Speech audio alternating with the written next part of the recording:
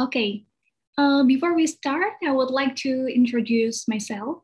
My name is Ratih Nurani, and I'm a teaching staff at Faculty of Psychology, Universitas Airlangga. And it is my pleasure to be a moderator for this public lecture. And first of all, I would like to welcome our distinguished guest lecturer, Dr. Anna Leybina from Lomosonov Moscow State University of Russia. Hello, Dr. Anna. How are you doing? Hello, I'm doing really well. Thank you so much for having me. Thank you. Thank you so much for coming to Universitas Airlangga, especially in Faculty of Psychology. And welcome to UNAIR, ma'am. We are so honored and so excited to have you here. And I hope you have a good time, even though it is only a virtual class. Okay? Yeah, okay, well, everyone. thanks. Yeah. Okay, everyone. Welcome to the public course, Universitas Airlangga 2021, with video conferencing and live streaming on YouTube account, Faculty of Psychology, Universitas Airlangga.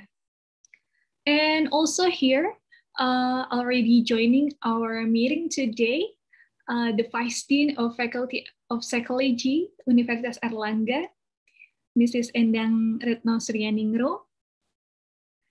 And okay, the topic of this guest lecture is about project management. And it consists of two sessions. The first is the presentation that will be delivered by Dr. Anna, about 70 to 75 minutes. And then will be followed by discussion or Q&A session about 30 minutes. And beforehand, may I briefly introduce to you all our guest lecturer, Dr. Anna Leybina, PhD, is Senior Scientific Officer at Faculty of Psychology, Lomosonov Moscow State University of Russia. Also become an Executive Council member of European Federation of Psychologists Association Belgium. And recently, she became a project manager of INEX Partners in Moscow, Russia. She graduated with master's degree in educational psychology from Yaroslav Demidov State University, and also got her PhD in the area of industrial organizational psychology from the same university. And Dr. Anna has so many other experiences in project management. She organized various events, including international collaborative projects, managed international educational projects, workshops, conferences, and doing work group management for lecturers, teachers, and students. And recently, Dr. Anna involved in managing projects for certified design application by regional government of Russian Federation. And some of her significant publications include ways to enhance the effectiveness of online education, and Russian teachers' perception of kindness and its manifestation in educational activities. So yeah, we are arriving at the main session. And in this occasion, we shall have an outstanding presentation from our prominent speaker, whom I believe shall enrich our insights and knowledge regarding the theme of this class. Here we go, Dr. Anna Leybina, time is yours. Thank you very much, Ratih.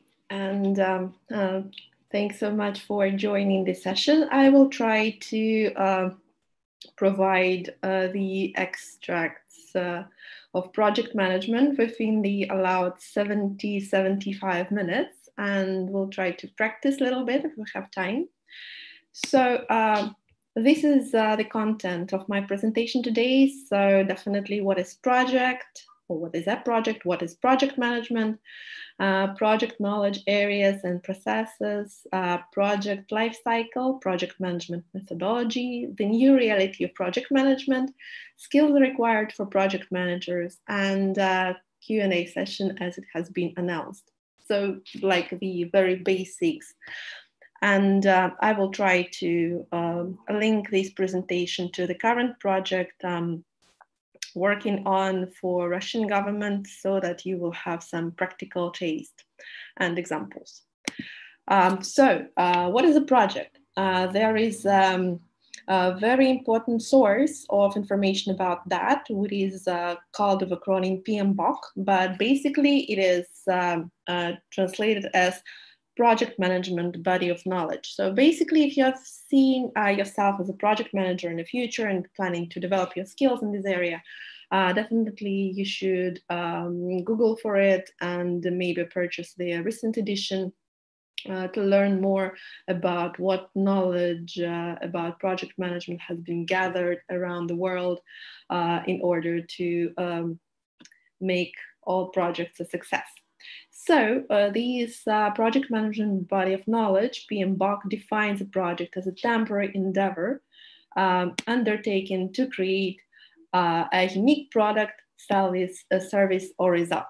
So basically the three main components for the project is projects identified by their temporary characteristics. So these time for project may last from few days to few years, but anyway, we understand that the key issue is that the project is going to stop at some point once it will hopefully achieve its main goal. Secondly, it will be a unique result. So we're not just taking something which is already there and replicating that in the new settings or in similar settings. And another aspect is progressive elaboration. What does it mean? It means that once we start developing the project, there are new issues, new matters popping up, and well, we shall consider them. And also many projects that are taken on step by step. So once you make one step, you look around, you see if you are on the right track, if everything goes all right, and then you proceed with the next step. And in the next step, you're again looking for whether everything goes okay or everything is all right. There should be additional components involved or not. And then you take the third step and so on till you finish with the project. And there are different types of projects.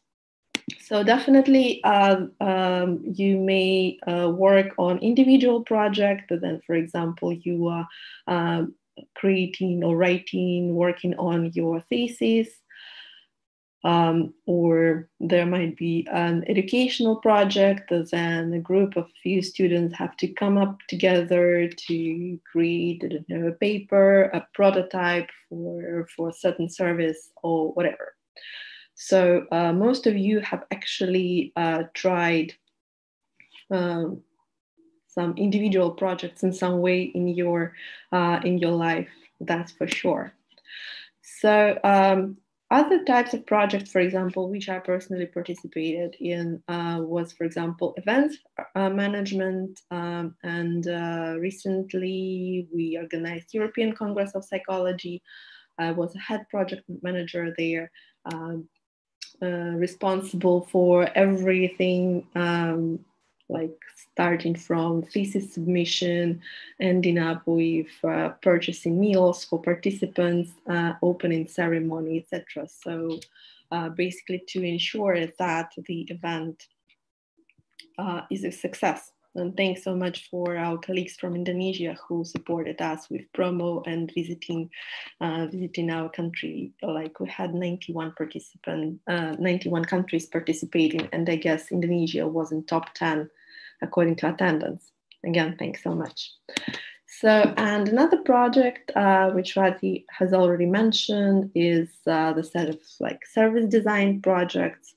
For example, huge collaborative projects which may contribute to public service, let's say to make life of wide population better, to improve their lifestyle, and so on and so forth. So, which includes numerous bodies, numerous stakeholders, numerous interessents, and definitely lots of management to figure out how to make it all work. Well, and first, how to create what will work further. So now what I would like you to do is to actually think of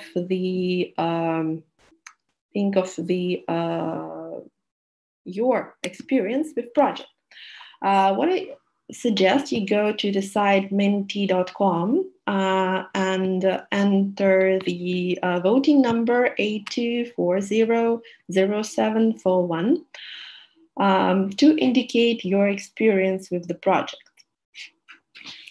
So I will also be able to understand whom do we have here in this audience.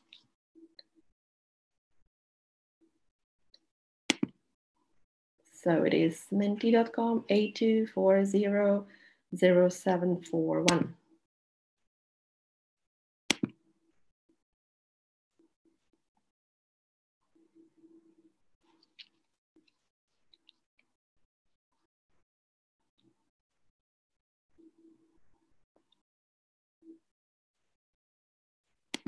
Excuse me, Dr. Anna, can you repeat the code, please? Yeah, sure. So just give me a second. It is 02. Oh, sorry, 824. I would rather, let me see, I would rather share my screen again so that you can see that. Yeah, that would be easy. Yeah, like this.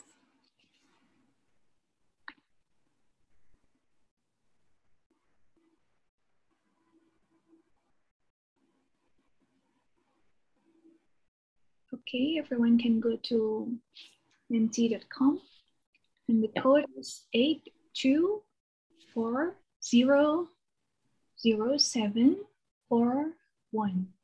Yeah, that's right. Yeah, so there is only one question there. So where you have to answer the question, how experienced are you in this project, in projects?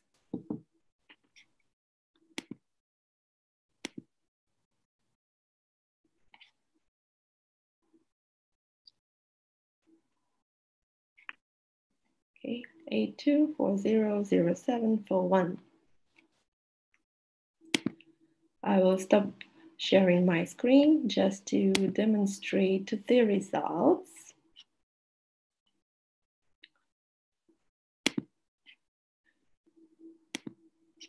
Okay.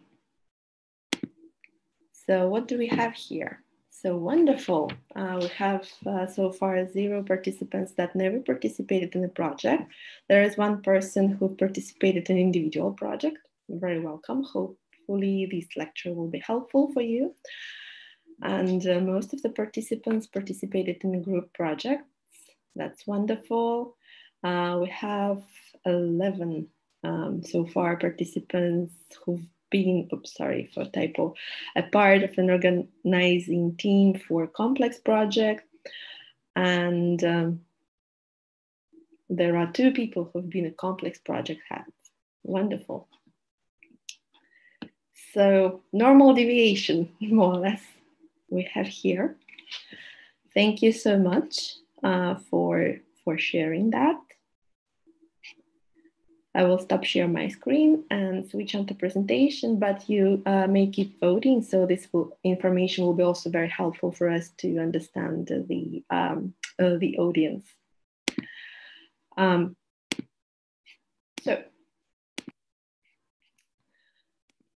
Moving along, I will tell you more about the project I'm currently involved in. So it is called Educational Expedition, and it takes part in the Kurgan region. It is marked in blue down there in the screen. So basically, I was a project manager there to deal with a rather sensitive issue. So public health, not related to coronavirus. So what has been found is that during recent years, deaths increased because of several diseases. Well, oncological issues, cardiovascular issues, issues with digestion system, and issues with respiration. So as you see, such a tremendous growth in illness and death caused lots of awareness about how to deal with that. So basically, that's the project which serves to complete the task to increase attractiveness of checkup services. So why checkup services? Because there is in Kurgan region, many citizens, they came for help only on the later stages of their diseases, when it was pretty late to treat that. And the only way to prevent that was to through regular screening, checkup, health screening, and it was important to make these checkups attractive for people. In Russia, they are free of charge, but people for some reason didn't use them. So the task was to do something about that. So to ensure that most of the people will use that service so that predispositions for certain disease will be identified at early stages with possible treatments, so to prevent deaths. Later, then I will refer to this Kurgan case. You will see the picture on the right-hand side.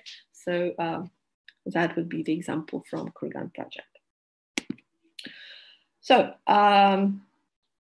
we should also identify or differentiate, I would rather say, projects from operational activities. So there are differences between them. Projects always develop new areas or somehow new areas, while operational activities, they are created to sustain normal activity or operation.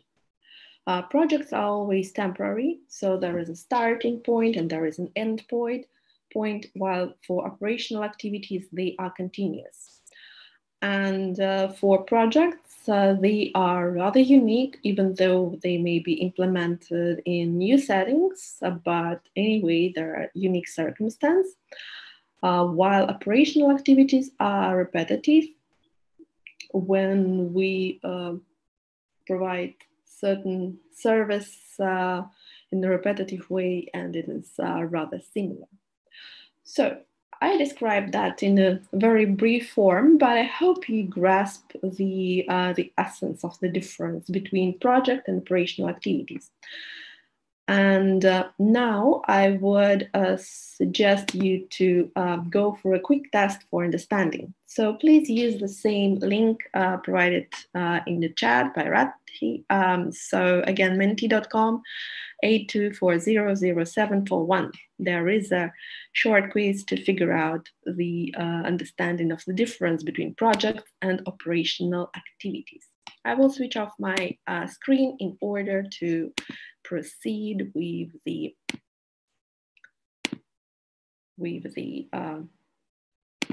question. You will be given 1 minute to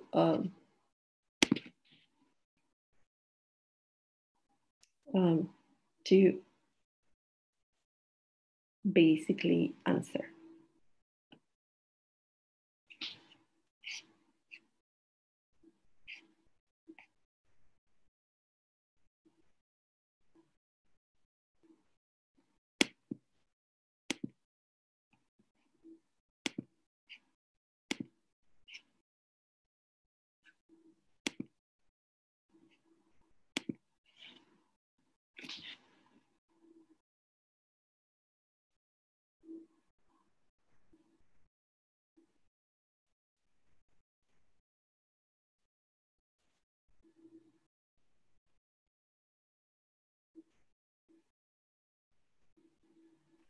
Okay, everyone can go to menti.com.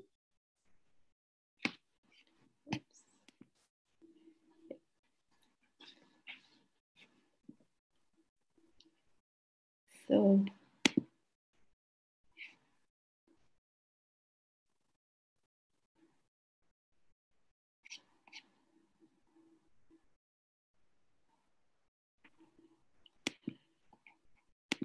okay, so I guess we are ready with the results and I can share them.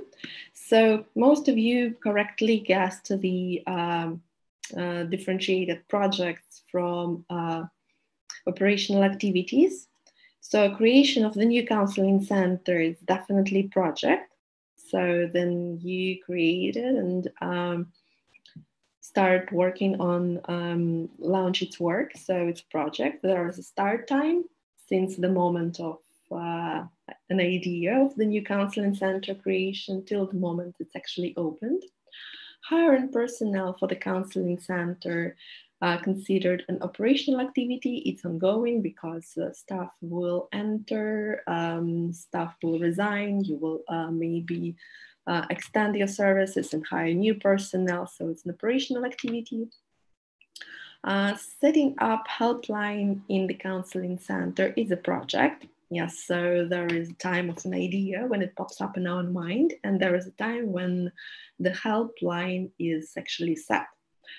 And work on a helpline in the center, that counseling center, will be an operational activity, even though every phone call is somehow unique.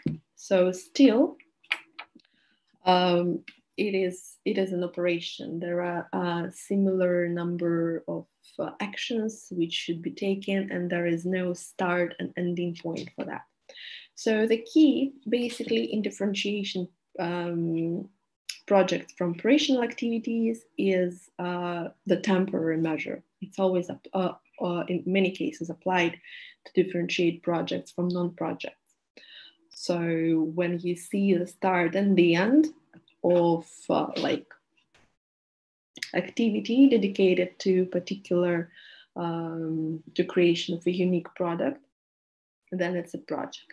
While, for example, if you're working on the helpline, even though you know like the start and the end of the call, so but still all the like calls which are received in the call center are operations. So I hope this somehow clarifies the matter. So I will continue. So why do projects start at all? In many cases, there is requirement, for example, from customers to create a certain service. So then you, for example, see that, let's say, this area lacks of counseling center, but there is a demand in that. So you launch a counseling center, or for example, there is a requirement from a government. So there may be a demand in market. So somehow similar to demands from the customers for the counseling center, there is an opportunity. For example, you see that maybe if you will launch counseling center here, this will help many citizens, and this will, for example, help you to promote your service, earn money, build your personal image as a professional, and so on and so forth. Or, for example, project starts due to technology advancements. Let's say we have new technology which simplifies different processes, and we need to figure out how to launch that technology, how to install that into our everyday activity in order to operate faster and in a more effective way. So, and why do projects end? Usually, in successful cases, projects end because the objectives are attained, or in some unfortunate cases, the objectives can be attained due to various issues, numerous matters. And unfortunately, in my practice, I worked with such projects. Then there were numerous obstacles which prevented the project from successful ending. And so our team just made a conclusion that it's pointless to proceed due to, for example, lack of support from the stakeholders, or let's say lack of interest, or the project was extremely expensive and it was not reasonable to go on with it. And for example, sometimes objectives become inaccurate.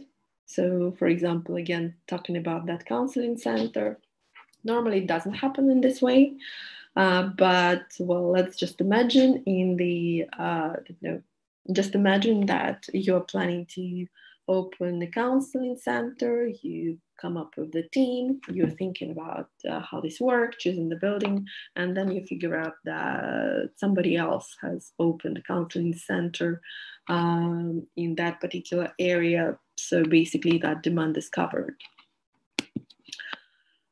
So that's about the project. And now the question is, what is project management? So again, PMBOK defines project management as the application of knowledge, skills, tools, and techniques to project activities and to project requirements. So this includes the broad range of skills, knowledge, tools, and techniques, which include integration management. Then, for example, you have to consider all the areas, all the paths, all the aspects of the situation and the context you're working on, and applying that in order to succeed with the project. Scope management, which actually refers to the main tasks, to the main interests of the project. Time management, to ensure that the project is started and finished on time. Cost management, to ensure that the project doesn't exceed the budget it has been allocated. Quality management, to ensure that all the procedures and the results are up to required quality. Resource management, which includes human resource, for example, to ensure that all people are involved, all people are working well, contributing at their maximum level, and also other possible resources like, for example, platform, online tools which you use, and so on. Communications management, again, to ensure that you're well understood, that all communications will work well, everybody is aware of what's going on, communication is transparent, obvious, and clear. Risk management, another area is when you think of then you try to prevent certain risks from happening, or then you understand that certain risks are there and you already have an idea of how you will be dealing with them once a risky event is happening or will happen. So another area might be unique for governmental organizations, at least in Russia, is procurement management. Is basically when you then you figure out what you need to purchase in order to continue with the project, in order to maintain the goals of the project. And let's say public procurement for government organizations, and that has to be done properly in order to avoid some fines and negative consequences. And the last one is stakeholders management. So basically to keep in mind and managing well the interests, concerns, activities, and so on from the key stakeholders. I will be talking about them in a short while. So just to figure out what's going on, I will give you an example. So here is a very famous Russian soup called, traditional Russian soup called borscht. So imagine you're having a gathering and you have decided to cook this borscht for a big group of people. So first of all, so there is an integration management, which actually keeps in mind everything what you need to do in order to make this borscht cooking and distributing a success, so that the borscht is tasty, the people are happy, and there is enough amount of it. So the scope management actually tells that actually considers whether the borscht is needed. For example, whether people really would like to eat borscht. So maybe there are people who would not like it. So they're bored with it. Or for example, they will be well fed just an hour before that and they wouldn't enjoy borscht as much. So time management, of course. You need to figure out when to start cooking a borscht and when is the start for distributing borscht. So because people don't like to wait for food, and definitely you need to be there on time to ensure that the borscht is fresh and nice. So another aspect is cost management. How much money do you need in order to cook such huge bowl of borscht? So definitely you may buy lots of cans of pre-cooked borscht and just heat it up, but apparently this will be rather expensive. Quality management. Definitely there are different types of borscht in Russia. So with meat, without meat, with chicken, so and so on and so forth, with beetroot, for example, or something like that. So, but there are certain standards of borscht, and you want to make sure that once people tasting the meal, they will be happy about that. They would say, this borscht is tasty. So maybe not exactly like my mother cooked it, but the borscht is tasty. Another aspect is resource management. So basically, you have to consider, again, in order to ensure quality, you have to consider how much products you have, like, for example, carrots, potatoes, meat, tomatoes, oil, and so on and so forth, all the components, whether it is the right amount. And apparently, in order to be there on time with this borscht, you need more than one cook to do it. So basically, whether you have enough people to create this huge bowl of borscht. Then it is communication. Firstly, we should consider that all the cooks are communicating really well about what shall they do. And the borscht is actually a complex meal. You have to boil meat first to prepare bouillon. Then you need to chop onions and carrots and fry them. And then you have to boil potatoes and the bouillon, etc. So there are stages. And you want to make sure that everything is there, ready for a certain stage. That's first thing. And second thing, you want to make sure that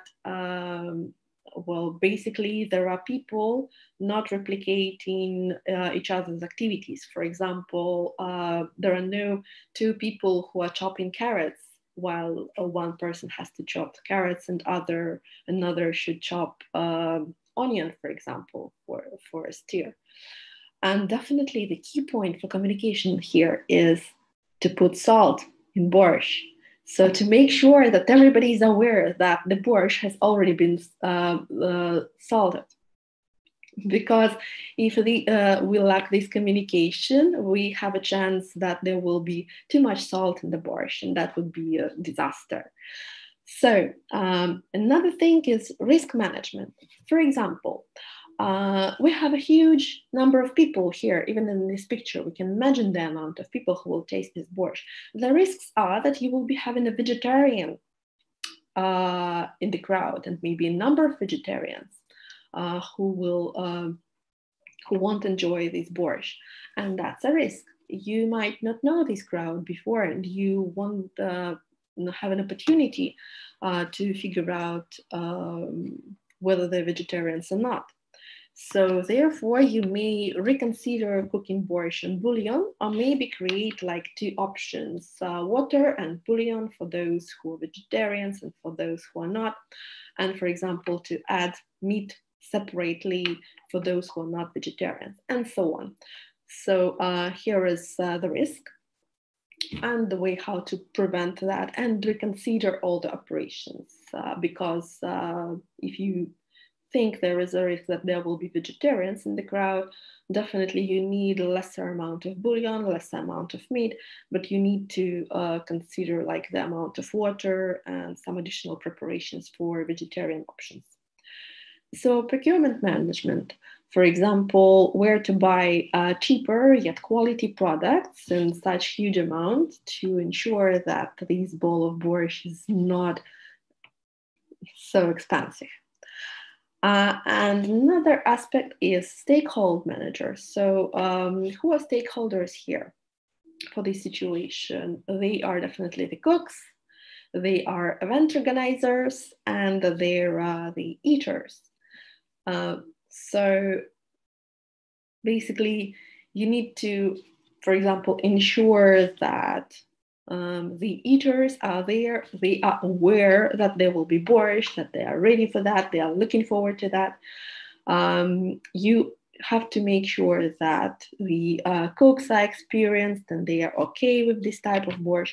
You are in contact with event organizers so that they are fine with this borscht and that they are fine at all, that it will be distributed at your event.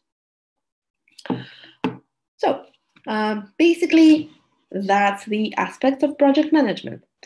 So my question to you, how do you assess your knowledge of project management? So please go again to menti.com 82400741 to answer these questions so that we would know who is in the crowd.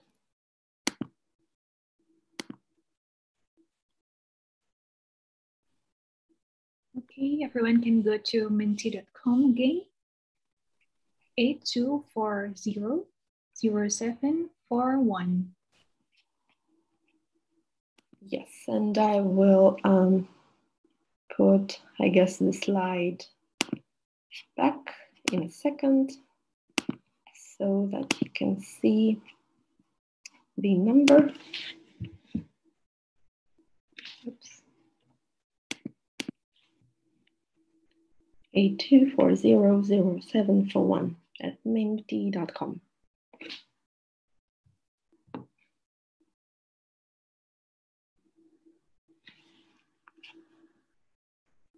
Okay. So I guess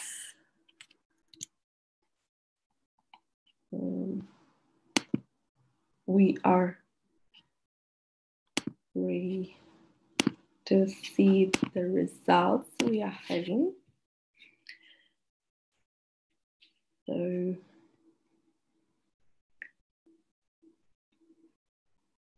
beginners, people who are working hard to develop their skills are majority.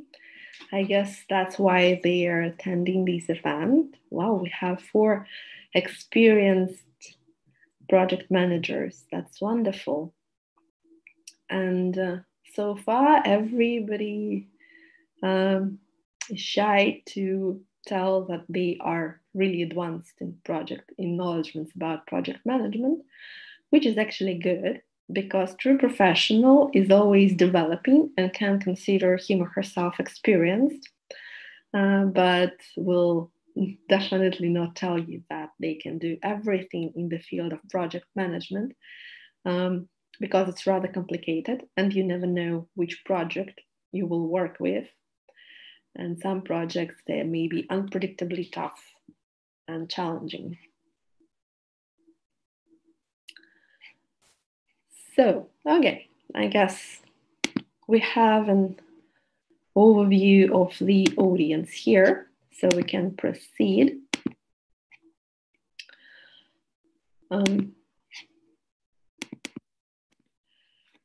So basically, there is another alternative to describe project management. So in order to in order to attain the goals of the project that meet expectations, we need to keep in mind cost.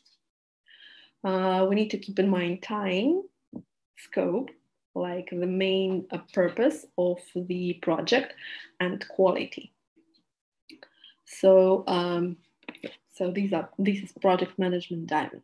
So the 4 key issues we have to concentrate on once we are managing a project.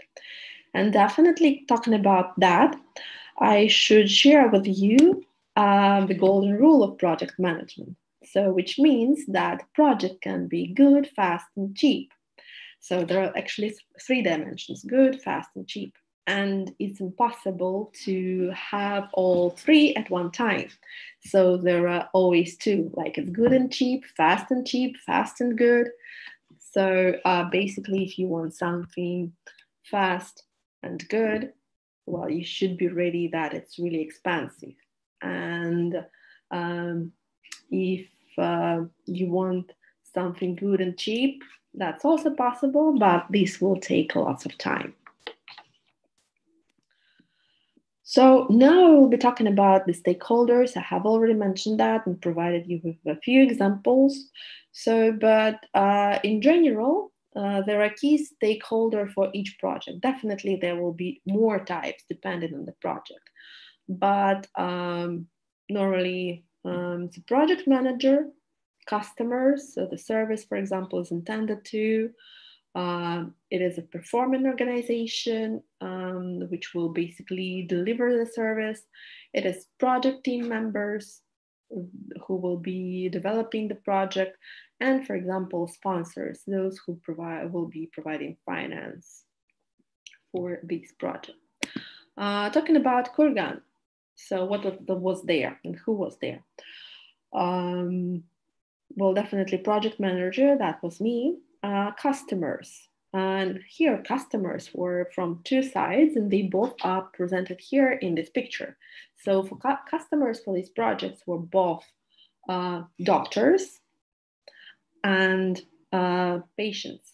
So doctors, because definitely the increase in patients striving for checkup will increase their workload. Therefore, we had to figure out how to tune checkup service in order to remain the same workload to the existing doctors so that they wouldn't be overwhelmed with the tasks. And definitely customers were patients, because they had to receive the service they like, and they actually had to go for a checkup. Performing organization was the health department of Kurgan region. So they had to implement the results of the project in order to ensure the quality of checkup service. Project team members were consisted of the intellectual volunteers. So it is a group of people, around 300 people, who are very established, respected people in Russia. And they don't mind volunteering their time, expertise, and efforts in order to achieve success. And the sponsor who financed all the initiative was an NGO called Russia, the Country of Opportunities, initiative by Russian government, which actually supported selection of these quality volunteers and donated money in order to run this project. So, project lifecycle. Actually, there are different stages for each project, and I will rely on PMBOK phases of project. So the key is that after each phase, you should have a deliverable, a tangible, verifiable work product. So even after you initiating the project, basically thinking of the project, there should be a deliverable. And most probably this will be a proposal where you will explain what you're planning to do and how much this will cost and so Then you are moving to planning stage, where you have again to have some deliverables, let's say some budgeting or personnel requirements, etc. Then once you prepared, basically planned everything as careful as possible, you move to execution of the project. And here you will have definitely numerous deliverables. And for example, for Kurgan area, as we implemented service design method, so we actually had to follow the service design path in order to achieve that. So then it is monitoring and controlling, that you have to be sure that everything runs properly, and then it's closing. So basically, even though in the previous slide it was demonstrated as a stepping process, but in real life, these stages are located in particularly this way. So then you're initiating, you already started planning. And while you're planning, you still keep initiating and, for example, tuning your proposal. Also, you're planning while executing. Yeah, so because then you make those steps, executing the project, you already plan how this may move forward. Let's say you see certain details which makes you think that these won't go as expected. Therefore, you shift your focus. For example, ask for additional budgets. Or for example, you have budgets allocated for meals, but you decided to cut off on the meals to pay for additional pens and papers, something like that. And so definitely monitoring and controlling starts at the very beginning and ends with closing, because you always have to monitor and control that everything goes fine. So, and while executing, you're already preparing for closing. For example, packing certain documents, or packing certain proposal, packing certain instruments or prototypes of solutions, and so on. So basically, that's roughly how it looks like in real life. So the stages are, even though consequential, they are overlapping. So a little bit more details about each of these stages. So it is initiation, then you have to figure out what is required. So here you have to ensure that the scope statement is well defined. So basically, you know what you are doing and for what purpose.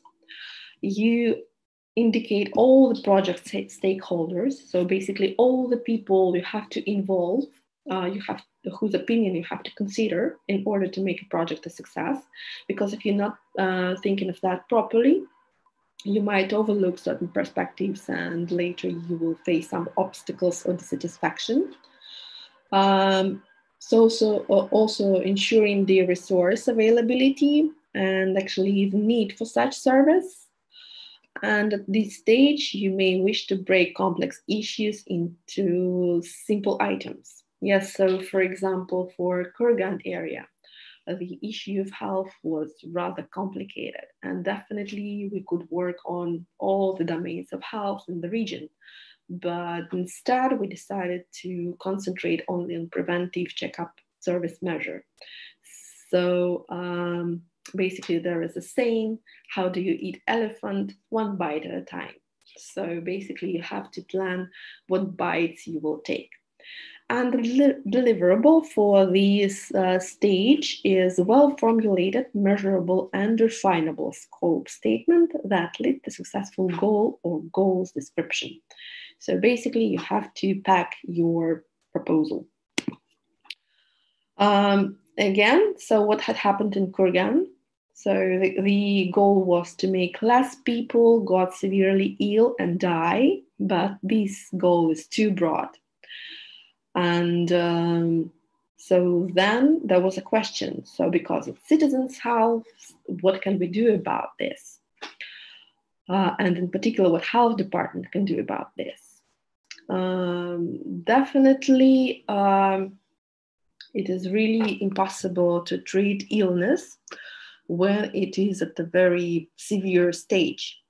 So therefore, the question was, how can we prevent illness and death? Yeah, and the best way is to go bring all people, as many people as possible to check up procedures. But people do not do that. And therefore, the idea was to invite service design, the technology which considers the opinion of users in order to basically create the best quality service. So basically that's roughly the initiation stage for the project we were implementing in Kurgan region. Next stage is planning. So basically there are P's, proper planning and preparation prevents poor performance. Yeah, there is a saying. So you have to really be attentive to this stage in order to ensure the success of your project. Definitely you need to set the goals, and I'm quite sure you are aware of the SMART goals, like which are specific, measurable, attainable, relevant, and time-based.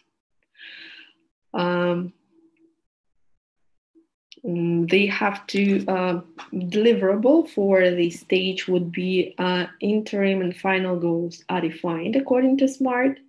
They are prioritized, apologies for typo, ordered, and again typo for some reason, sorry. The guidelines are set.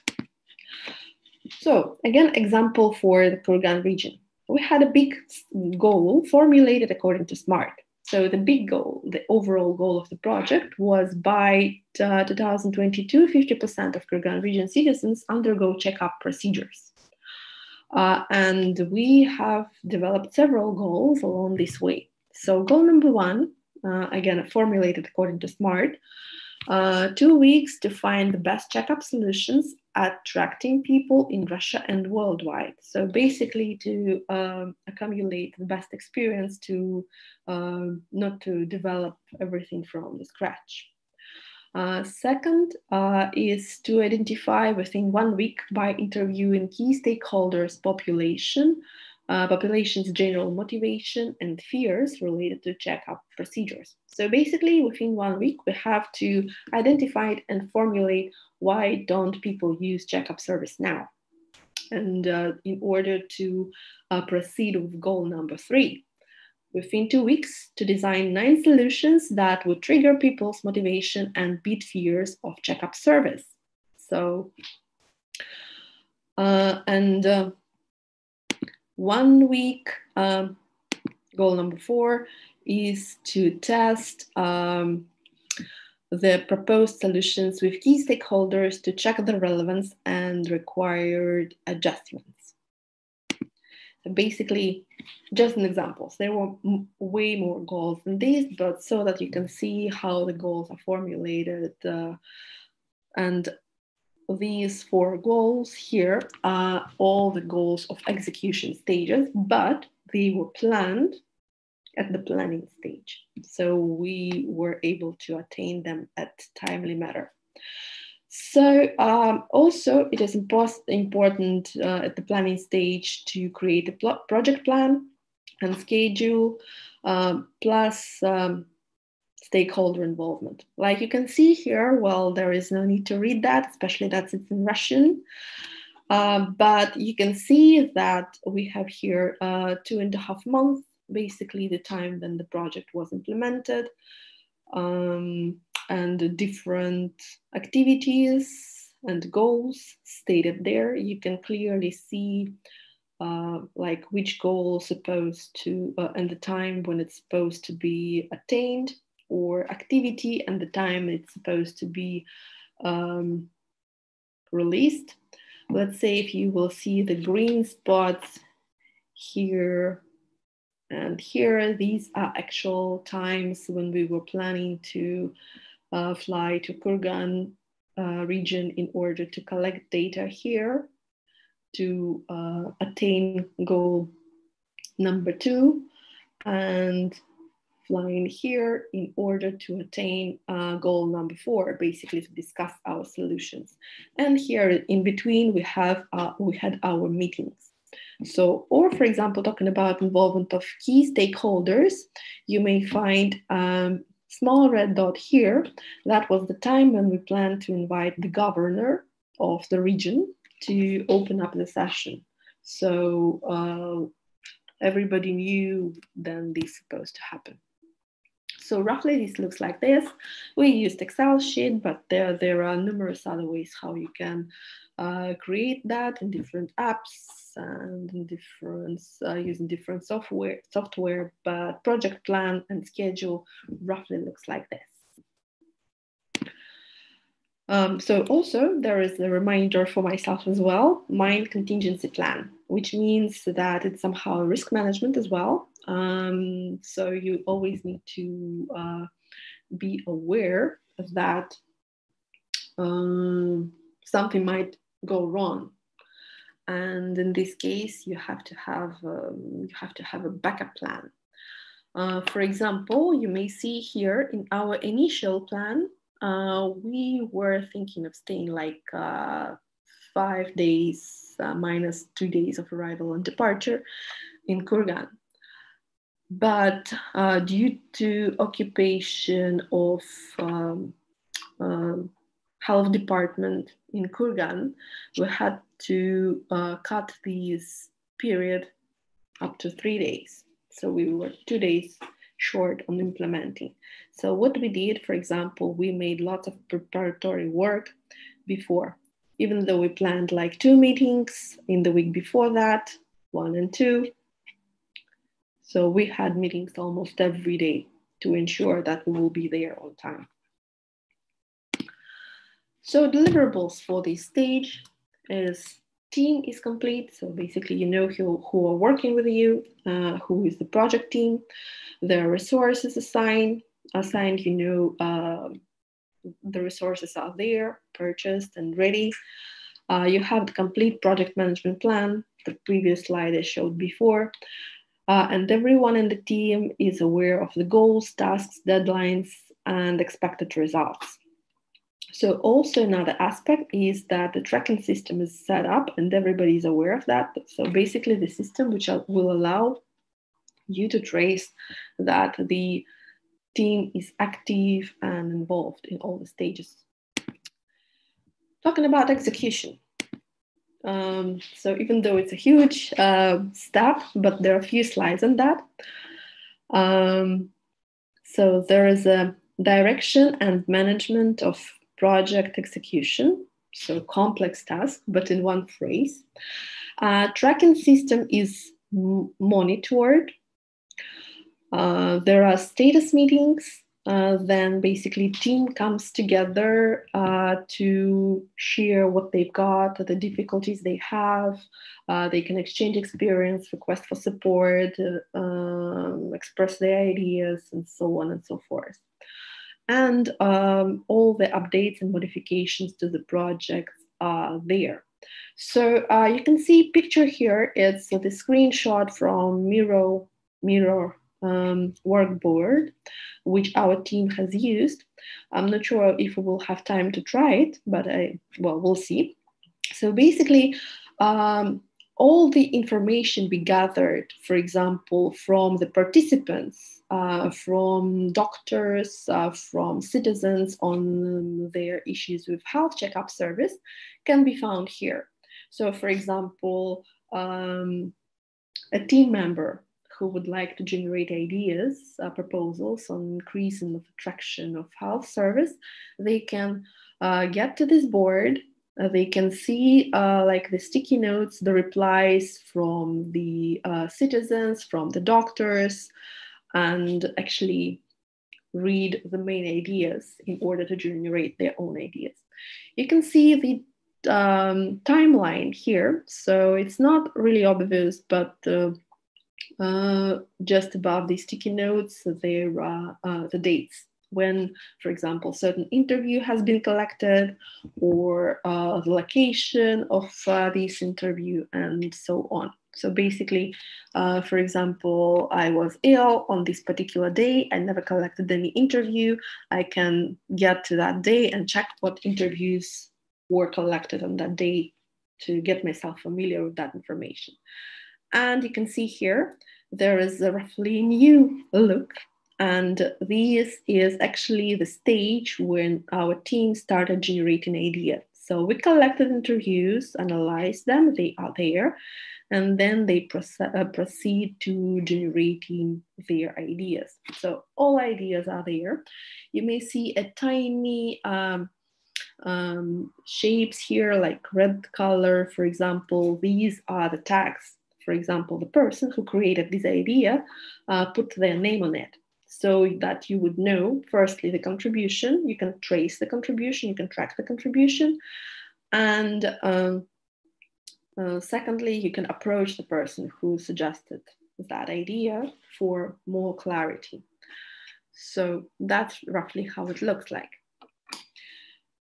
So, and the deliverables for this stage are actually have been defined at the planning stage.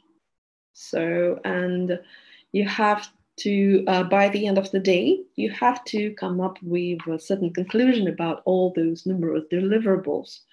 They might be achieved, so then you actually completed the task successfully. They can be modified. Then, for example, you think that this deliverable is should have a different form or shape than you attain, but modified in the way. It can be postponed. For example, this issue is key, but it's not super topical. For example, during our project in Kurgan, we figured out that having a car park, huge car park near the hospital would work really well, but it was not as a topical issue.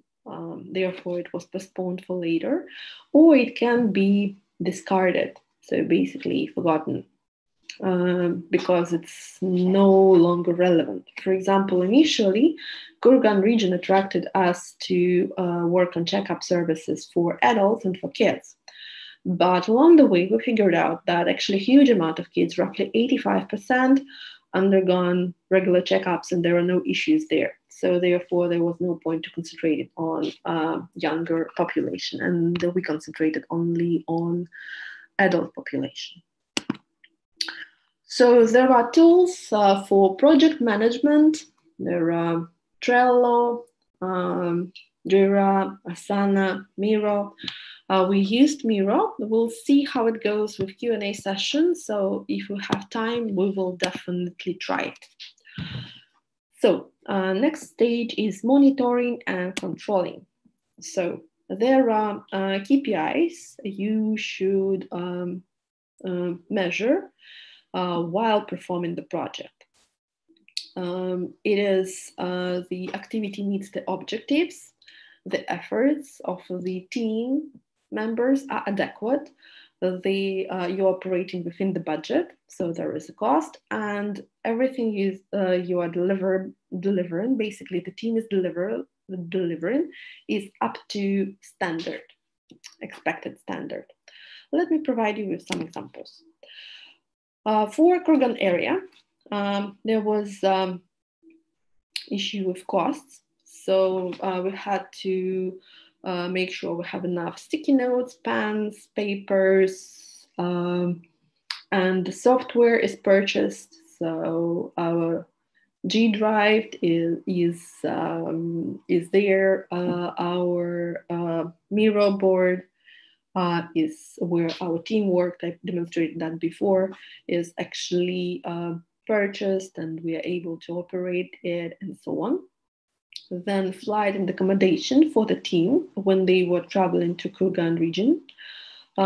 Meals that we are not, for example, partying in expensive restaurants, and miscellaneous, which, for example, stickers. We use a lot of stickers in service design. There are flip charts, there are markers. So basically everything is there, and we all those expenditures, they are within the allocated budget. So project manager has to track that as well. For the efforts for the Kurgan area, so this is a screenshot from Miro board. As I already pointed that out, so every idea, every issue has to be tagged with a person's name. So because our team wasn't as big, it was roughly 15 people, it was relatively easy for me as a project manager to trace everybody's contribution, quality contribution, because you can definitely post rubbish on a sticky note or copy paste somebody else's note and put a tag on this, and just your name is there, everything is all right. But as a project manager, I really had to look who is posting their ideas, who is contributing, and whether this is a quality contribution. So objectives. Another objective is very interesting for Kurgan area is when we were discovering the situation, we figured out that there is a staff shortage. Basically, if we increase dramatically the number of people going through checkup, there will be a collapse in hospitals, also due to coronavirus. So therefore, we had to consider whether to include coping with staff shortage into our project. We were not planning to. So, but when we figured out that it's really important, we were planning to concentrate only on customers' experience and the workload of current employees. So, but because this was a key issue and without resolving this matter, it was impossible to achieve our goal, we had to include addressing staff shortage into our project as well. So another example is quality. Here, by the way, you can see the team of our project. So here is the governor of Kurgan region. So here is a team of service designers, and here is the governor's team who participated and actively contributed to this project. So basically, to ensure that the results we are attaining at every stage, they are satisfying. So therefore, all the results which this team was attaining, besides the governor, this team was attaining, were heavily discussed with governor's team.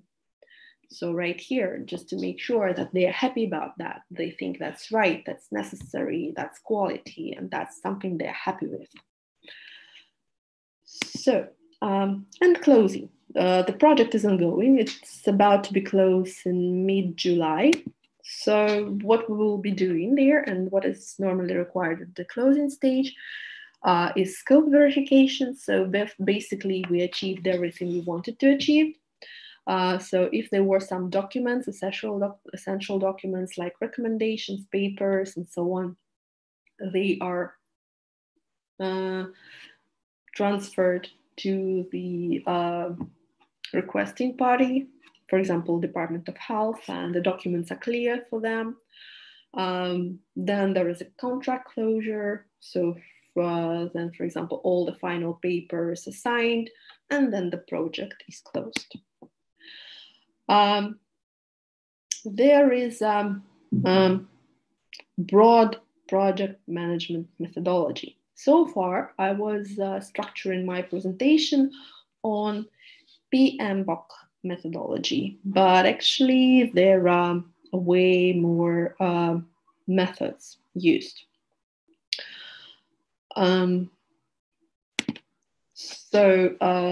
was planning to demonstrate here a short video, but not sure if you have time. We will watch depending on the number of the questions you will have. So that you will have general idea.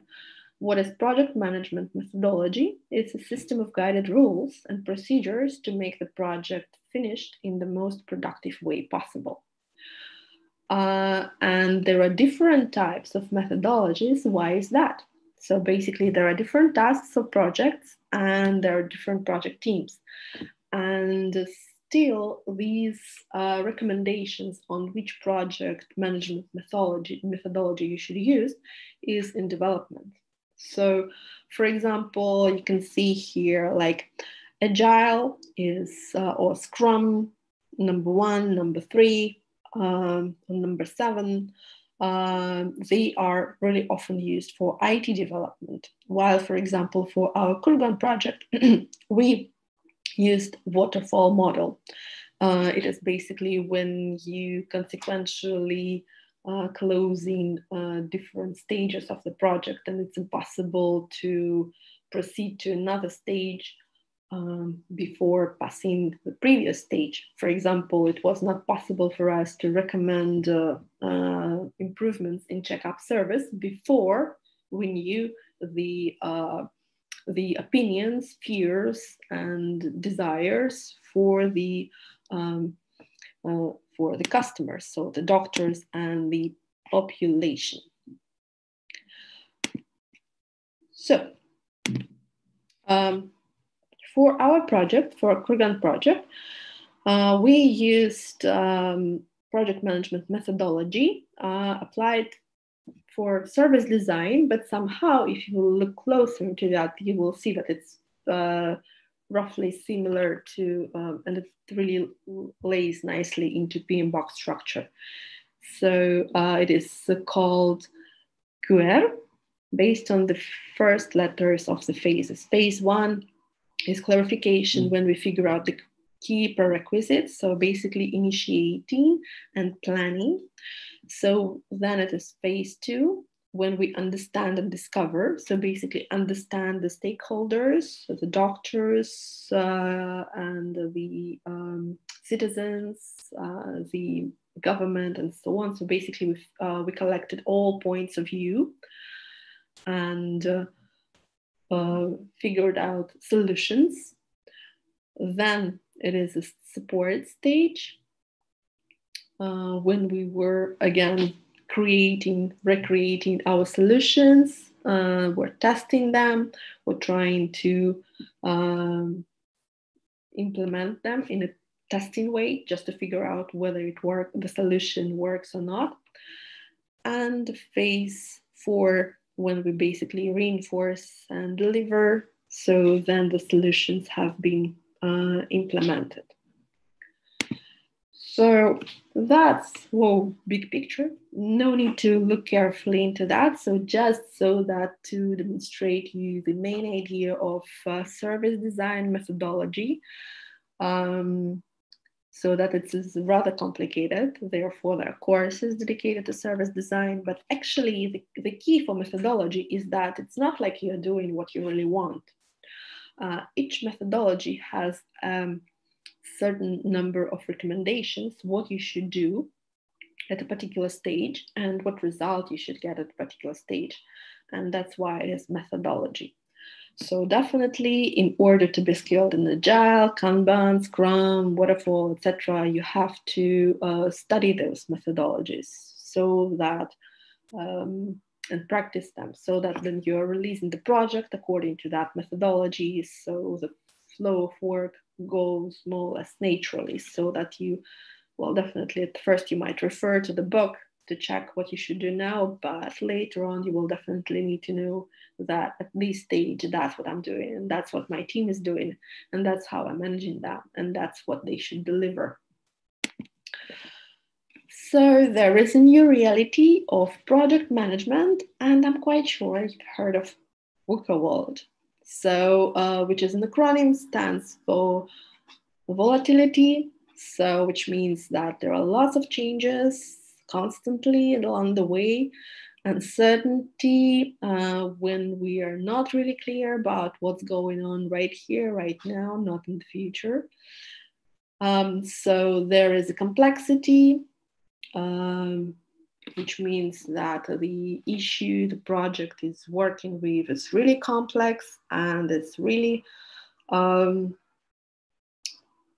well, consists of diverse issues and ambiguity. So then you are not really clear about all the details. They may pop up at different times of the project, for example, certain risks.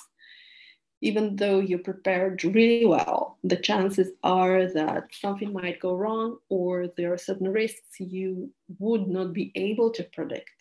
Yeah. So, for example, many of people who were releasing different projects in 2020, at the beginning of 2020, were not able to predict coronavirus and its consequences. And that's the element of VUCA world. So there were, of course, elements of VUCA in Kurgan project. So how did it work? At first, we were given a very clear goal. We need to properly advertise checkups. So basically to make this service attractive to the participants, to the citizens.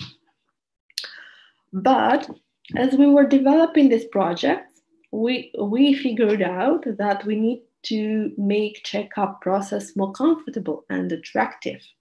So because many customers told that checkups were somehow discomforting for them, and we had to tune or remove those discomforting items. Then along the project, we discovered that the processes in the hospital are greatly interrupted by various factors. And basically, it's not really important. Well, it's important to advertise checkups, but if lots of people will get into the hospital after this advertisement, they will get into troubled situation because some processes do not work as well as they could. So another item, when we were developing our research, we figured out, I already mentioned, that staff shortage.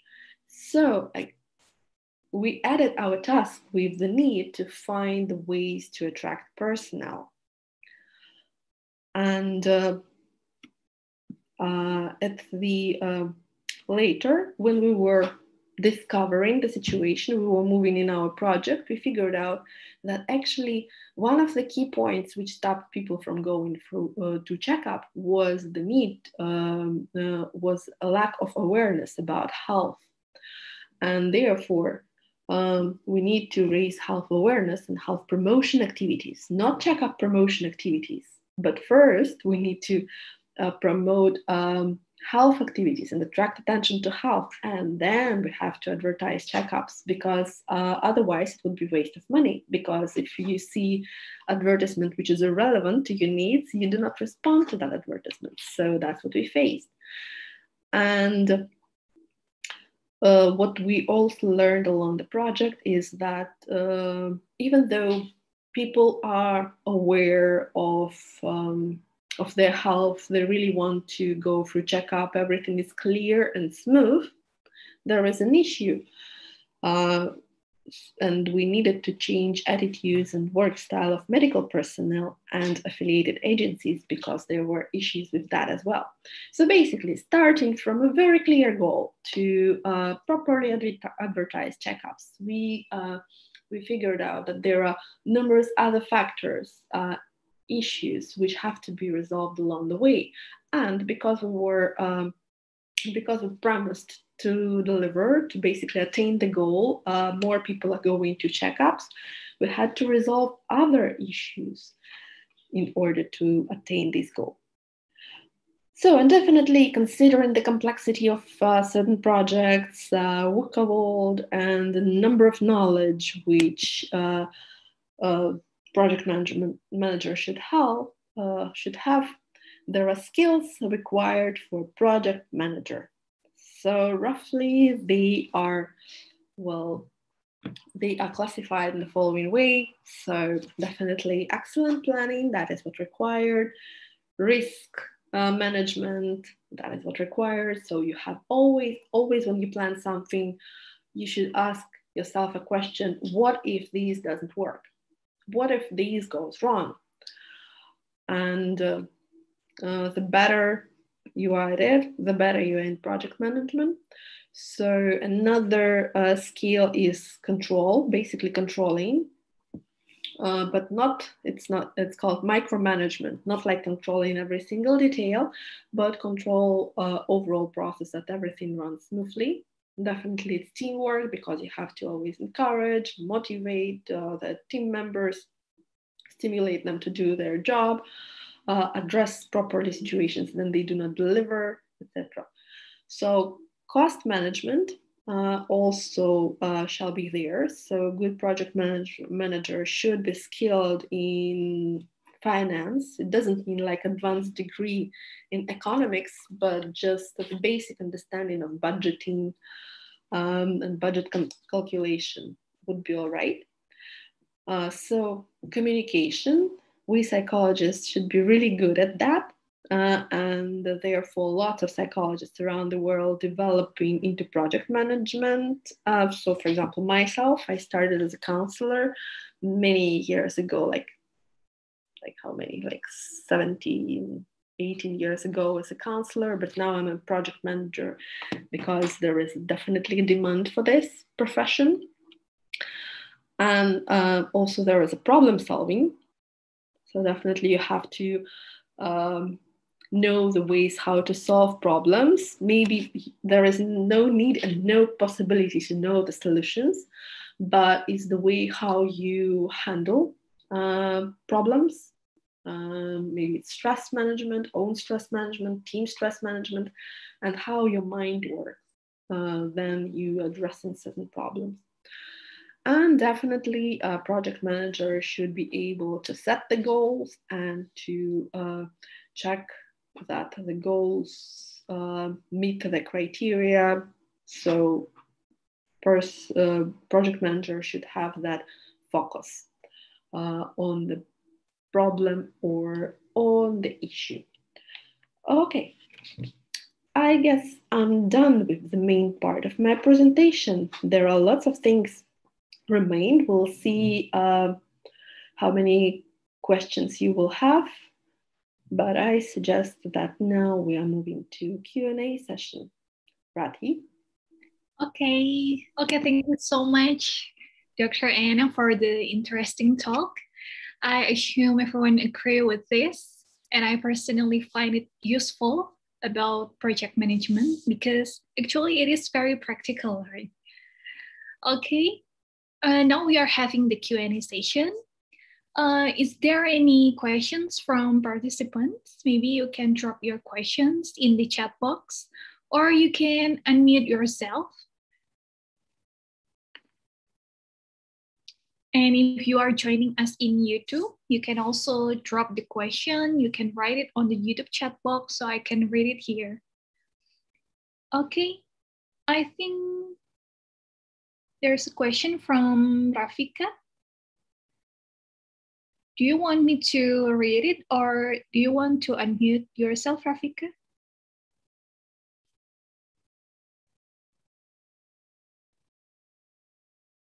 Okay, maybe I will read it first. Thank you for the insightful presentation. I have several questions for Ms. Anna. What are the mistakes to avoid when it comes to project management based on your experience? Also, what's the best advice you can give to someone who starting out as a project manager for a complex project for the first time? Thank you. Wow, thanks so much. It's a very complex question. So what mistakes? Well, I guess the first mistake is to think that something which you created during the planning stage is something stable.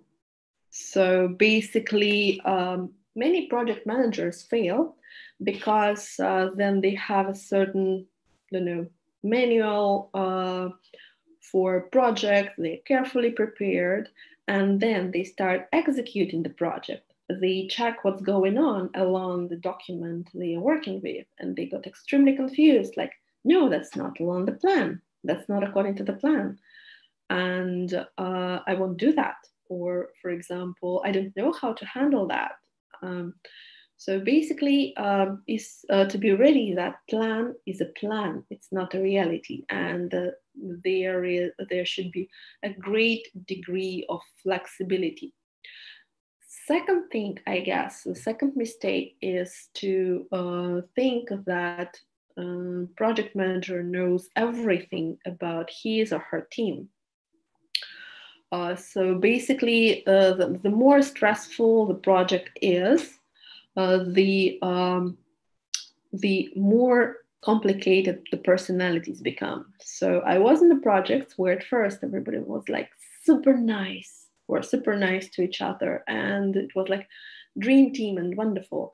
But once the project started and it was complicated, people demonstrated like themselves from different sides. They were procrastinating, they were hysteric, they were delivering low quality work even though before they delivered high quality. So basically, it's good for project manager to be ready for that. And related to that is to have like a backup personnel, like people who can handle certain tasks instead of somebody else, etc. So, and that's related to the first item is third suggestion or third mistake, I would say, is not to have plan B, C, and D. So if you have only one plan and stick to that, so the chances are you will fail. So every time you start something, ask yourself, be the devil's advocate. What if this wouldn't work? What if we will not get this information? What if this person will get sick? What if these participants won't respond? And so on and so forth. So yeah, basically, well, I guess this also goes as suggestions for a complex project. So develop your flexibility. And I guess the last suggestion, if you start something, if you start as a project manager, so just don't expect from yourself that you will be like ideal, superb, like everything will go smoothly and you will be like the super project management. You will. But I will say that even after delivering numerous projects in my life, there are still some mistakes I do. There are still some issues I don't know how to handle, and they still have to seek advice. And then I approach other project managers. They also don't know how to resolve that. So basically, approach project management work as with interest, as a field of experiments. Try your best, but not be too hard on yourself. Mistakes are obvious. It is fine. That's how you learn. And so basically treat that equally. Be flexible. I guess that's it. Okay. Thank you, Dr. Anna. Maybe we are moving to the next question from Melania.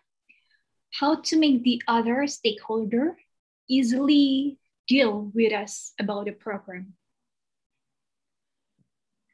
Oh, well, it is really, well, again, it's another complex question. And well, I guess every project manager will have his or her own answer to this.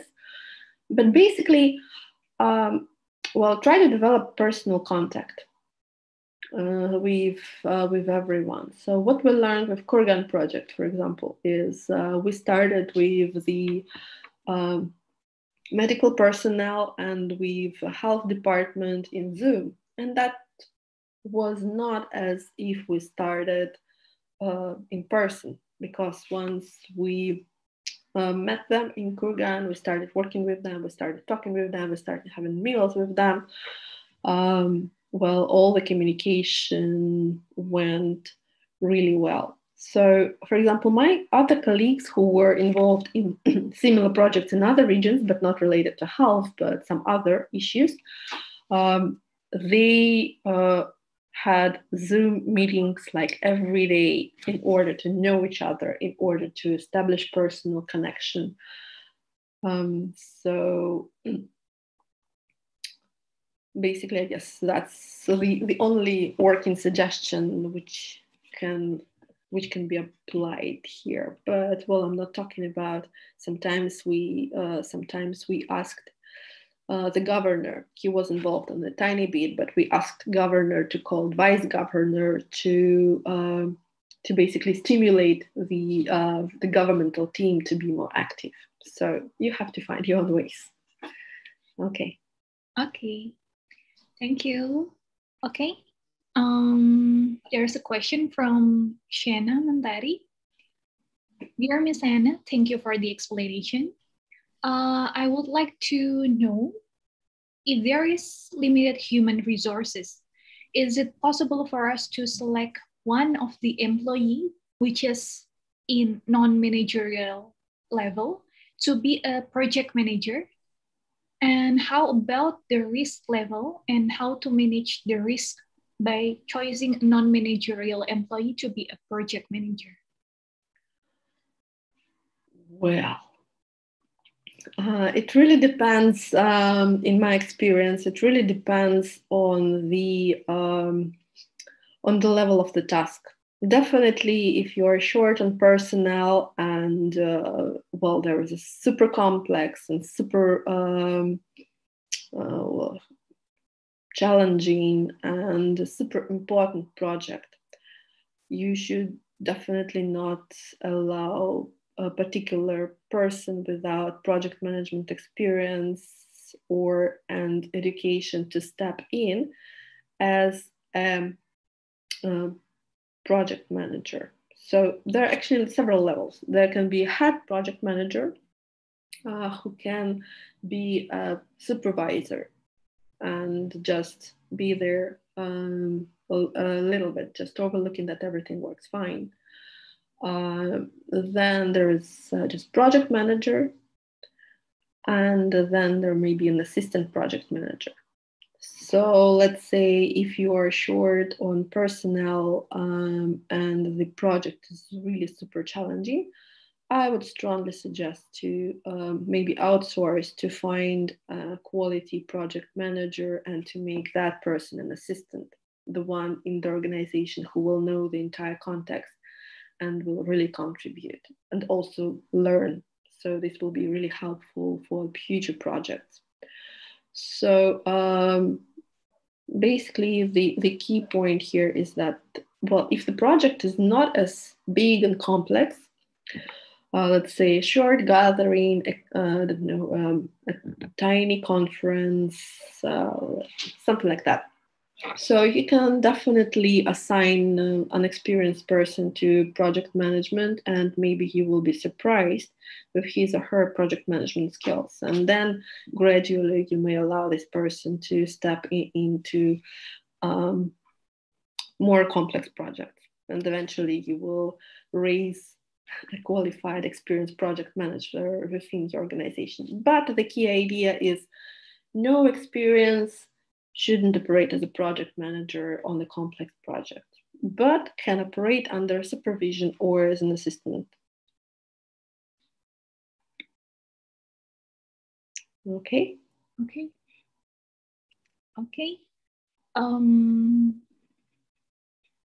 It is very useful, and I think it is the best fit with we can adjust someone's with their education requirement, and we can gradually teach her or him to be a project manager. Okay, Mrs. Anna, I think we still have more time. Maybe we can try one of the application that you mentioned before, Miro. Yeah, wonderful. So what we will be doing now, because it's a very interesting platform and it's really useful for group work, for project of any kind. What I will do now is just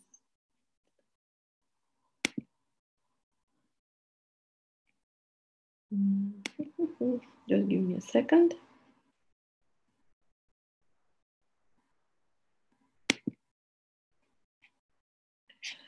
I placed in the chat the link to the Miro board. And what I will also do now, oops, I did that privately. I will do that to everyone.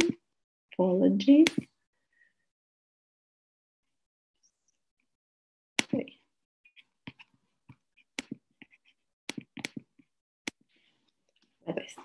Okay, so the link is in the chat. I will share now my screen, waiting for all of you there. Please let me know if it works okay, but meanwhile, I will demonstrate. So that's Miro platform. That's how it looks like. So what you can do here is you can definitely type text. So here is a text option. You can add a sticky note. For example, you can put a sticky note here, like anywhere, and you could type something like hello, for example. You can put an idea here or proposal, or you can insert a link to a certain source. So then, for example, you wish to tag yourself. Let's say I put this like tag here. We'll just start from the beginning. I put the mouse here. You see this field here. So this is add tag. So I add tag and I put like Anna. Let's say there are more than one Anna in my team, Anna Leybina. Great. And so here you go. Basically, next time I will create a sticky note. I will be able to add tags. So you may try to do that as well. So like it's your playground. So right on the right-hand side, so you can see that, by the way, Miro platform is really huge. It's endless, like Excel sheet. So, but so far it's not as broad because, well, it just has been created. So on your right-hand side, left-hand side, sorry, you will see this area where you can choose a sticky note. So just try to create a sticky note and try to create your name on this sticky note. So it should be there in your screen. Yep. I see Michael, great sticky note, wonderful. Yeah.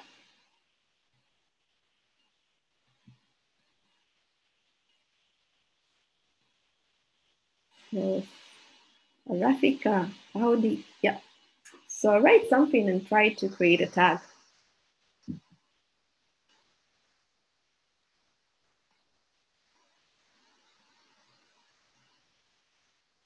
Yeah, you can move it, definitely. The sticky notes can be moved. Well, we do not have a particular task here except trying, so you can move it around. Like try to use double clicks to type something.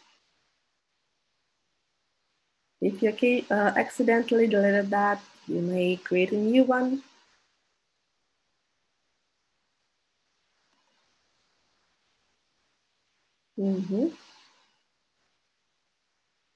Type whatever you like.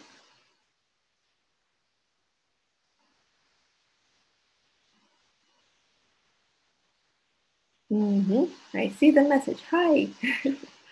Wonderful.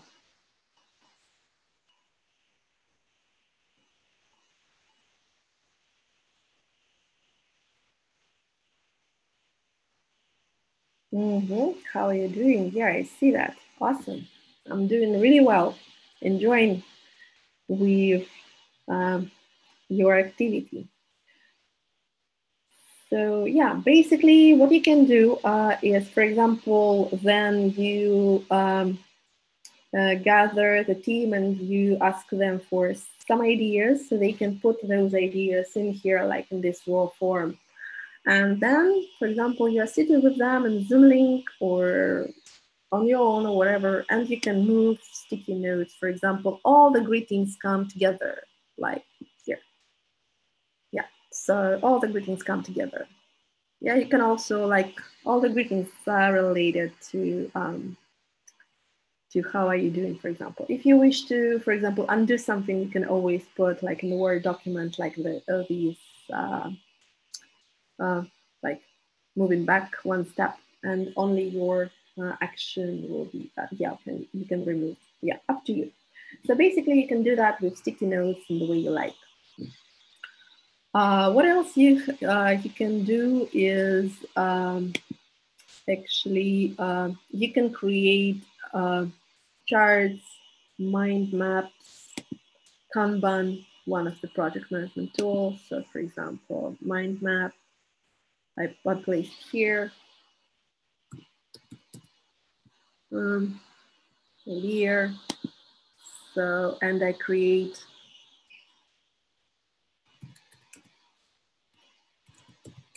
something like that.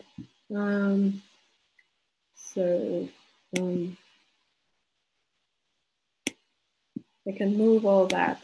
Yeah, so basically that's the tool where you can do basically everything with your team. Number of participants based on the package you're purchasing is unlimited. So you can have like a team of 100 people, even though it will be extremely difficult to manage. But well, you can have like sub teams, etc. So there are different templates we can create, etc. So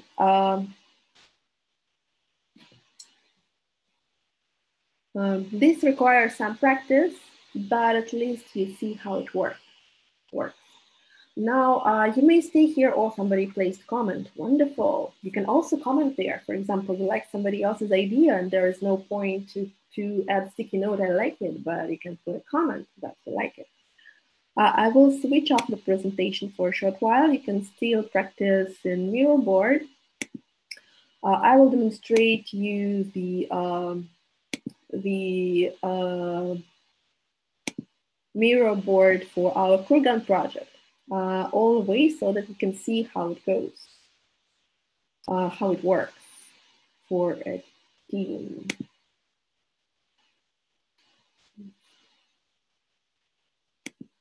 In a second, I see that some of you are still practicing. Sure, please, you can do that.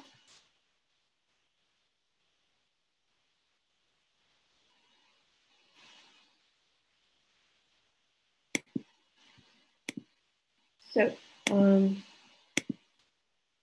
basically, this is the board. Well, it's still downloading, but you can see that the board is endless. And on the right down side, you will see the board map so that you can see where you and what's going on. So, yeah. So roughly you will see that's where the project starts. So here we see, for example, it's in Russian, but I will explain what's going on here. For example, here, the key team members listed their competences, etc. So here was an exercise where we identified key stakeholders. That's what we did in the very first day. So to make sure that we haven't forgotten anyone. So then I divided our big team into teams, 3 teams, where they had to accumulate the experience around the world. So as you can see already here, there are name tags. So I was able to see who is active. There were some ideas popping up in the form of comments, etc., etc. So another important item is you will see here, it's in Russian, but it's a timeline. I was mentioning that before. So basically, for example, we knew that for this task of the team to gather the best practices, we have time from 4th March till 11 March. So that's which meant that the team would be concentrated on gathering the best practices and nothing else. So as you may guess, on the 12th of March, we switched to another task. We were preparing to travel to Kurgan.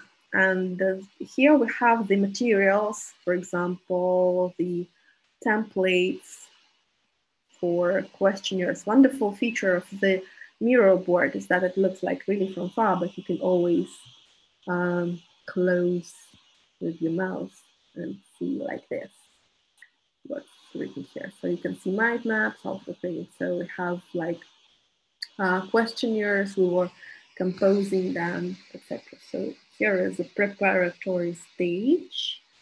And I will demonstrate to you this slide. So these are the essences of the interview we gathered. So divided by days. So all our, all the ideas from the doctors, let's say we were saying who was responding to our questionnaires. And then you can see that, well, I divided our team again to 4 groups. And from 20th March, which is demonstrated here, till 28th of March, each group had to come up with solutions for each of the 4 directions, and so on. So basically, that's how it looked like. Then on the 7th of April, we came up with a presentation for the governor, and it is actually uploaded here. So you can upload files here, no problem. For example, that's our presentation for the governor, and we all worked on that simultaneously in different rooms and locations. I'm just getting here. So you see this new field appears. I'm clicking to the source, and the presentation is opened to in Google Docs, Google PPT opens up. So basically, that was the end of our project. And then from 27th of April, we started supporting this project, and we changed like the different lines of support according to the directions. So that's roughly how it looks like online, etc. So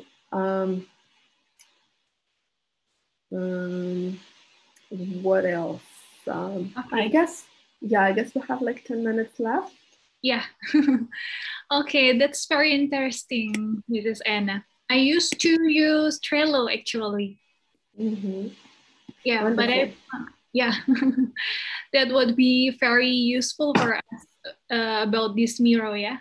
And when I see it, it's enable us or multiple designers to collaborate on ideas and collect feedback from a broader cross-functional team. I think it helps us run more efficient design process, I think, about this application Miro. Yes. Yeah, wonderful. So because we also found Miro is the most suitable for our purposes. Okay, thank you for share with us about Miro. Okay, I have a couple of questions to the audience now, if you don't mind. Okay. Yeah. So just there is a summary I would like to share. And so there are projects that are temporary arrangements to achieve unique goals. Project management is a set of skills and knowledge applied to complete a project in the most efficient way. Project areas and processes are diverse, as you might guess. There are project life cycle, initiation, planning, execution, monitoring, controlling, and closing. There are different project management methodologies, and they are diverse and have to be used for different purposes. And ideally, you have to be trained to apply them. There is a new reality of project management. We should always keep in mind the VUCA world and be flexible. And there are certain skills required for project management managers, and they are diverse and need to be practiced. So I would like to know your key thoughts or conclusions on project management after this lecture, if you don't mind. So please go to menti.com, 824000741, and just express in a few words what are your key thoughts after this lecture. So just give me a second. I will switch on this question on the Menti platform, and then I will return back the slides so that you can get access to it if you need. So just for a couple of moments, I will be demonstrating this slide, and then we will switch to Menti platform in order to collect your feedback, like key thoughts and conclusions in project management. Yeah, so menti.com 82400741. And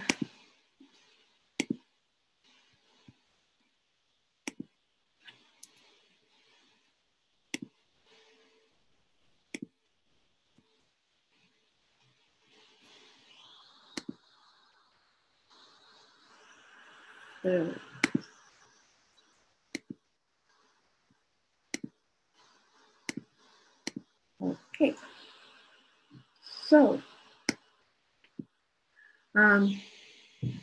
so the key conclusions: deadlines, teamwork, that it's challenging. We need to manage a team, planning till the details, but not possible to predict everything. List the resources, goals, be specific. Nice teamwork.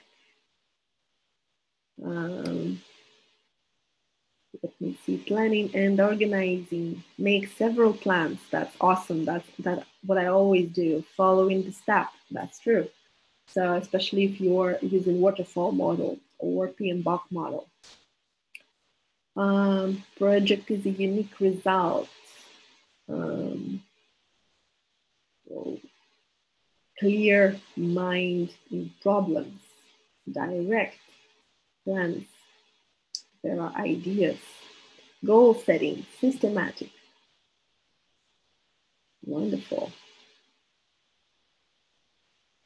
So, organization, structured process. Well, we try to, the task of project manager is to make it actually as structured as possible. But the more complex the project is, the more difficult or the more effort it is required to make it structured. Backup plans B to Z. Wonderful. Yeah, this always helps me and saves me. Then I'm ready for certain fallbacks or issues. Well, okay, please go on with your feedback if you have something to share. That would be really helpful for us and for our colleagues in Erlanger to figure out whether this was important and what were key points for this public talk. So meanwhile, I would like to thank you very much for your attention and pass the word to Rati for, I guess, closing, final comments or questions, if there are any. Okay. Thank you so much, Mrs. Ayana, for all the thoughts and sharing you have shared to us. And if I can sum up about this session, project management is a way to plan and manage a project to successfully complete its listed goals and deliverables. And it involves identifying and managing risk, careful resource management, smart budgeting, and a clear communication across multiple teams and stakeholders. And with the right project management and project manager and the right resources we can set our projects up for success in every time, like that. Okay, I think we have come to an end. Maybe we can close this session by taking a picture together. Okay. Okay, everyone kindly open your camera, please. Okay. Would you mind to open your video for a while? Maybe I can wait it for about 1 minute. because there are 9 slides here. Okay, please don't be shy, everybody. Hi, Anna. Yeah. Greeting from me. I'm Endang, Suryaning Room. Who contact you? Yeah, Bu Endang is our Vice Dean in Faculty of Psychology, Universitas Airlangga. Okay. Thank you, Bu Endang. Thank you for having your expertise with us, Anna. Wonderful. This was my true pleasure. I always enjoy meeting Indonesian colleagues, even in Zoom. Yes. Hopefully you can visit Indonesia again soon. Can't wait. Okay, everybody, please stand by with your base pose so I can screenshot it. Okay, 1, 2, 3. Okay, 1, 2, 3.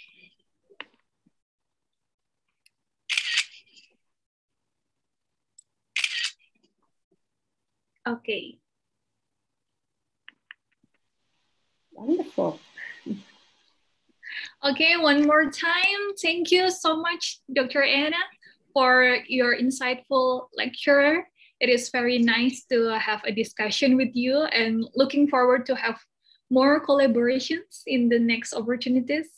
And also thank you to Faculty of Psychology, Universitas Airlangga, for the opportunity so that we can meet here virtually today. And thank you for all of the participants for joining us and also for the excellent questions during the discussion session. And I personally would like to apologize for any inconvenience during this program. I hope you all can get valuable and insightful knowledge from this session. And please stay healthy, stay safe, and looking forward to other opportunities. See ya and good afternoon, everyone. Good afternoon. Thank you. And some of us may see you again tomorrow. Yes. Yeah. Okay. Wonderful. Thank you, Anna. Stay healthy. Thank you, Miss Anna. Thank you, all participants here and Mbak Rati.